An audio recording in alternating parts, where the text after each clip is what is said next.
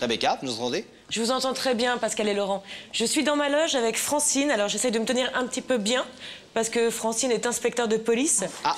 De police. Et en fait, je me trompe, c'est pas inspecteur, c'est fonctionnaire de police. Donc, vous n'interrogez pas les gens? Non. Ah bah alors, je suis tranquille, tout va bien. Vous avez des choses à vous reprocher, Rebecca? Oh bon, sait-on jamais. Bah. Alors, qui a une vérité ce soir à révéler sur ce plateau à Francine? Nous allons le savoir tout de suite, Pascal, en recevant Sandra.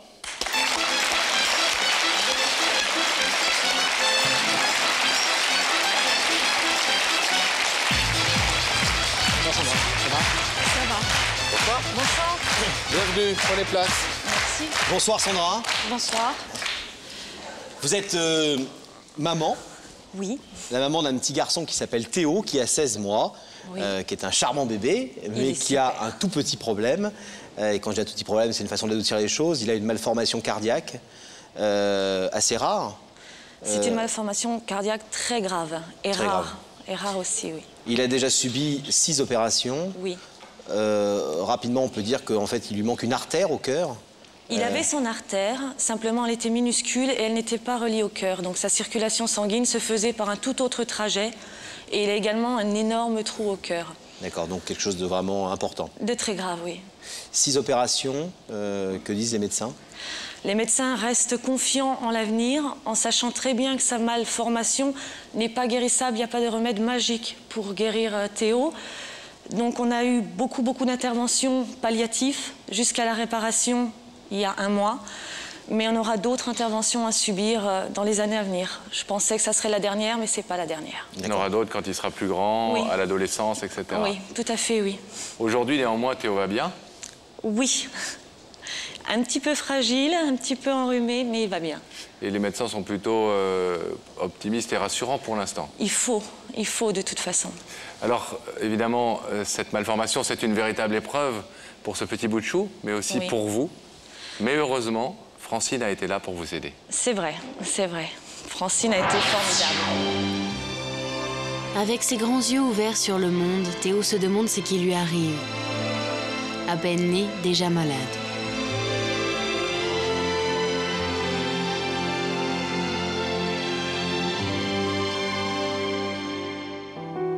Arraché à sa famille à cause d'une malformation cardiaque, il doit dès ses premiers regards sur le monde affronter opérations, tubes respiratoires, seringues. La médecine est devenue sa mère, l'hôpital sa maison. Je vais guérir et je vais l'enlever cette maladie. Je la déteste cette maladie. Théo ne comprend pas, et son frère non plus. La peur règne dans le cœur des parents. Ils s'impatientent et la même question revient sans cesse. Va-t-il s'en sortir? Et toujours la même réponse. Peut-être. Un jour. Plus tard. Le corps médical réserve constamment son diagnostic.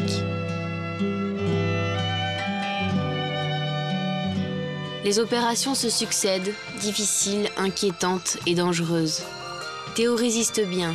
Il redonne un peu d'espoir à ses parents, à ce petit garçon content de découvrir enfin son frère. Théo est rentré à la maison.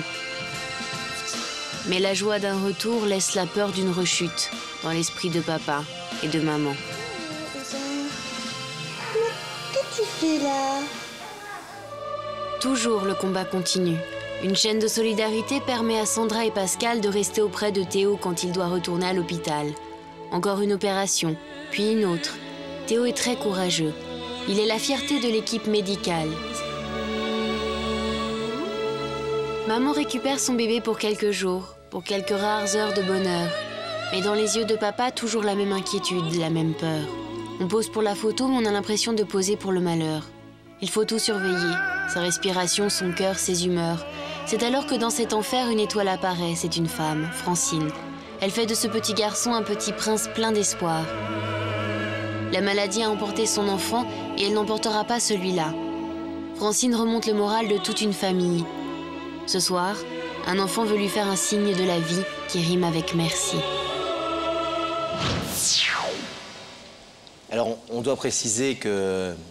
Merci de nous avoir permis de diffuser ces images. C'est moi qui vous remercie. On l'a fait évidemment avec votre autorisation, bien sûr, et le sujet a été fait entièrement avec vous. Pourquoi Francine? Que fait Francine? Elle est elle est fonctionnaire de police, pardon, dans la police, non pas passive, mais la police administrative. C'est-à-dire qu'elle fait les papiers dans les préfectures, etc. Oui. Mais quel rapport elle a avec votre histoire? En fait, Francine a répondu à notre appel au secours qu'on avait lancé sur Internet. Ouais. Lorsqu'on était vraiment désespérés, on cherchait quelqu'un qui pouvait nous dire, voilà, mon enfant a eu cette maladie, mais il est là. Malheureusement, ça n'a pas été le cas pour Francine. Son bébé est décédé.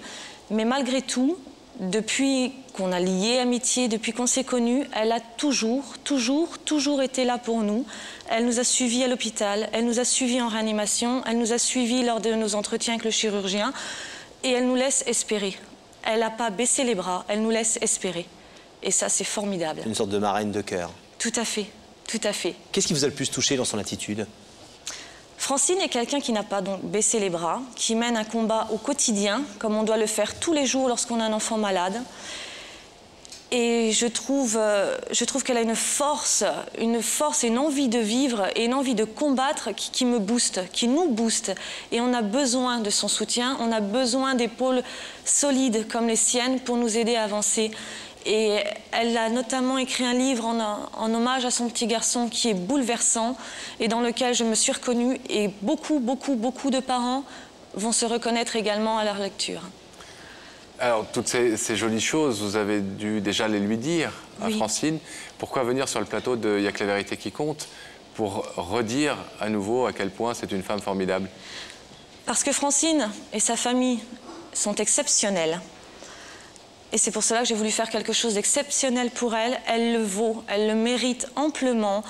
Et des personnes comme Francine, il n'y en a pas énormément, bien que beaucoup de gens nous soutiennent et je les en remercie. Oui, on a vu dans le reportage que vous aviez bénéficié d'une chaîne de solidarité. Tout à fait, et des gens formidables qui nous soutiennent et c'est grâce à eux d'ailleurs qu'on arrive tous les jours à avancer, à défier la maladie et à se dire pourquoi on n'y arriverait pas. Donc le soutien des gens est nécessaire. Et je les remercie du fond de mon cœur. Et Francine me permet d'espérer. Francine, c'est ma lumière, c'est beaucoup de choses, Francine. Est-ce que vous avez le sentiment, vous nous avez dit tout à l'heure que son bébé, à elle, était malheureusement décédé, qu'elle n'a pas pu le sauver. Est-ce que vous avez le sentiment que le combat de votre bébé est une sorte de revanche sur la vie qu'elle a envie de prendre? Elle se dit, là, on va réussir, on va gagner, et je vais être là pour voir ça et pour participer à ce succès? Je pense, et c'est d'autant plus courageux de sa part, d'espérer autant la vie d'un enfant quand on a perdu le sien. C'est quelque chose d'exceptionnel. Je crois que vous voulez lui faire une demande très particulière ce soir. Oui. En plus de venir la remercier. Oui, en fait, Francine a partagé nos joies, a partagé nos peines, a partagé nos angoisses. Et j'aimerais qu'elle m'aide dans l'éducation de Théo. Et pour qu'elle m'aide dans l'éducation de Théo, pour qu'elle intègre en quelque sorte ma famille, j'aimerais lui demander d'être la marraine républicaine de Théo. Qui n'est pas encore baptisée? Pas encore, non. Et ça, c'est quelque chose qu'elle ne sait pas. C'est une surprise que vous allez lui faire ce soir. Oui. Alors, on va vous demander de rester quelques instants silencieuses avant de faire cette belle surprise à Francine. Le temps pour nous de l'accueillir de l'autre côté du plateau. Merci. Oui, vous avez certainement raison d'applaudir, mais ne l'applaudissez pas trop vite parce qu'elle va comprendre pourquoi elle est là ce soir. Est-ce que la régie peut nous mettre en contact avec Rebecca? Est-ce que Rebecca est toujours avec son invité? Je suis toujours avec Francine, qui me disait que 21 ans dans la police, c'était un peu long, parce qu'elle m'a raconté plein d'histoires incroyables. Vous êtes heureuse donc d'être à la retraite maintenant, parce que... Oui, comme ça mes enfants profitent de moi, et puis moi je profite d'eux aussi. D'accord. Et c'est très agréable de s'occuper de ses enfants. Et puis ça vous permet, Francine, de venir nous rejoindre à Paris et de passer un quart d'heure avec Rebecca. Voilà, tout à fait. Ça vaut bien 21 ans dans la police, hein. Alors je vais lui demander de vous rejoindre, je crois. Je vais vous demander de vous lever, de suivre Sam, et la vérité est au bout du couloir.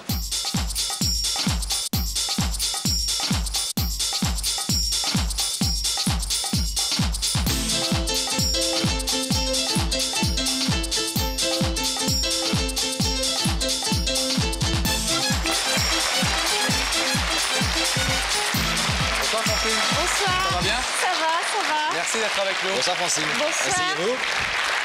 Pascal, Laurent, Pascal. Enchanté. On a quelques PV à faire sauter, donc ça marche pas. Non. Bon. Bienvenue.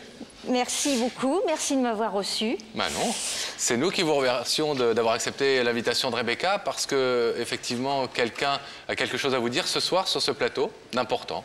Oui. C'est pour ça qu'on vous a dérangé. Bonne ou mauvaise nouvelle selon vous? Oh, d'après votre émission, c'est toujours des bonnes nouvelles. Ah, c'est gentil ça. Vous la connaissez. Et vous pensez mériter que des bonnes nouvelles de toute façon? J'espère. Dans la police, on fait que des bonnes choses. On essaye de faire le maximum. Alors, vous n'êtes pas enquêteur. Non. Mais nous, on a quand même un indice pour vous. Ah. Regardez. Francine, d'après ce qu'on m'a dit, tu as beaucoup appris de la vie et tu as bien retenu ces leçons. Est-ce que la vie vous a apporté son lot d'épreuves, Francine? Oui. Oui? Oui. Et est-ce que vous avez appris de ces épreuves? Oui. Vous avez appris quoi? Et de quelle épreuve en particulier? On apprend toujours de ces épreuves. Ce que j'ai appris que la vie pouvait être aussi dure qu'elle pouvait être facile, qu'elle pouvait être aussi injuste que juste, qu'elle pouvait être aussi inhumaine que parfois humaine et bonne, et plein de valeurs comme ça. Une épreuve en particulier? Oui, oui, j'ai perdu mon petit bébé à 10 mois. Et j'ai appris aussi à être tenace, à être patiente, extrêmement patiente, et à accepter, pas accepter, mais à faire face. À essayer de prendre l'inacceptable en main et puis à essayer de gérer ça du mieux possible. De vivre avec et de construire malgré tout. Ouais, ouais, tout à fait. Francine, je vous propose d'écouter et de regarder un deuxième témoignage. Oui. Francine, tu sais bien faire régner l'ordre, mais il ne faut pas s'arrêter à ça. Ancienne policière? Enfin, pour fonctionnaire de police. Oui. Alors que vous inspire ce que vous venez d'entendre? Ben, c'est vrai, il faut essayer de faire le maximum, toujours, pour essayer d'en sortir le meilleur à chaque fois. C'est pas toujours évident, on n'arrive pas toujours non plus à... Chacun a son caractère, chacun fait en fonction de son vécu, de ses impulsions, mais il faut essayer de faire du mieux qu'on peut. Vivre du mieux qu'on peut. Vivre du mieux qu'on peut. Francine, est-ce que vous voulez savoir qui se cache derrière ce rideau? Oui. Oui? Bah... Le visage de cette personne va apparaître dans quelques petites secondes sur cet écran que je vous demande de regarder.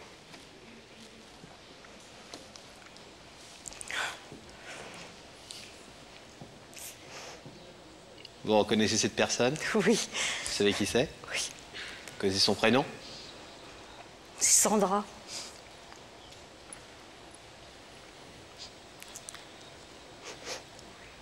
Vous êtes étonné de la voir ce soir ici? Oui. Pourquoi? Elle a son petit garçon à s'occuper. Je ne pensais pas qu'elle pourrait venir. Peut-être que s'occuper de son petit garçon s'est passé sur ce plateau ce soir aussi. Oui. Pour venir vous parler.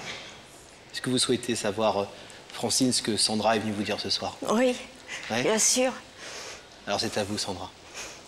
Bonsoir Francine. Bonsoir. Je suis très contente que tu sois là parce que j'ai beaucoup de choses à te dire. On s'est dit beaucoup de choses toutes les deux. Mais je tiens à te remercier une fois de plus pour tout ce que tu as fait, tout ce que tu as partagé avec nous.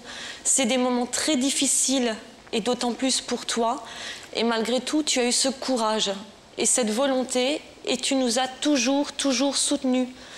Tu penses peut-être que c'est normal, mais tu es une des rares personnes à le faire. Et pour ceci, je voulais te remercier. Tu le mérites amplement. Tu as fait un hommage à Lucas qui est magnifique.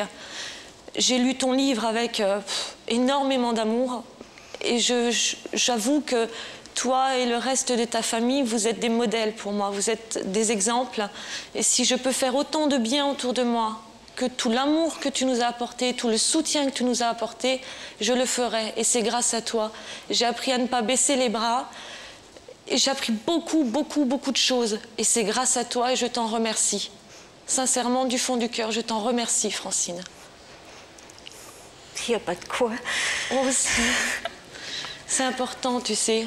Il faut pas te sous-estimer. Tu vaux beaucoup, Francine. Tu vaux énormément et ta famille le sait. Ta famille, nos amis le savent, que tu vaux beaucoup. Tu es un petit bout de femme formidable. Et tu nous boostes. Tu émanes quelque chose, tu as beaucoup de choses à donner, mais également à recevoir. Et je te considère, je l'ai toujours dit, comme mon amie. Je pense que c'est réciproque. Je sais que tu aimes beaucoup Théo, énormément Théo. Et il te le rend aussi. Nous avons passé des moments formidables ensemble. Et je ne voudrais pas que ça s'arrête. J'ai envie que tout ça continue et tu sais que dans le futur, on aura encore beaucoup d'épreuves à partager, difficiles. Je sais que tu seras aussi encore là pour nous aider, pour nous soutenir. Je tiens sincèrement à te remercier pour tout ça. Mais j'ai cependant une autre petite chose à te demander, malgré tout ce que tu as fait pour nous. D'avoir partagé nos joies, d'avoir partagé nos peines, d'avoir partagé des moments de bonheur. Je voudrais en fait que quelque part, tu intègres ma famille. Et c'est pour ça aussi ce soir que je te demande, et c'est mûrement réfléchi, parce qu'elle et moi avons beaucoup, beaucoup réfléchi, et à la limite, on n'a même pas eu besoin de réfléchir, ça s'est offert à nous. J'aimerais que tu sois la marraine républicaine de Théo. Ça serait un grand honneur pour nous, et ça serait un grand honneur pour Théo. C'est un grand honneur pour moi. Parce que Théo, c'est quelque part un peu mon petit bout à moi. Et c'est vrai que vous êtes aussi quasiment quelqu'un de ma famille, tellement on a passé des moments, comme tu dis, durs ensemble, des bons moments aussi, mais des moments tellement durs qui sont importants et qu'on n'oublie pas. Alors c'est avec plaisir, énormément de plaisir et de joie que j'accepte, bien entendu. Je te remercie, Francine. De rien, c'est moi qui te remercie. Un amour. Tu es un amour et tu es mon petit amour à moi et à Théo. Francine, je vais vous demander de vous lever parce que on est tous très touchés par l'hommage que vous rend Sandra ce soir et par l'histoire de Théo. Et on va vous demander de la rejoindre de l'autre côté de ce plateau. Le rideau va s'ouvrir évidemment tout de suite pour que vous puissiez l'embrasser.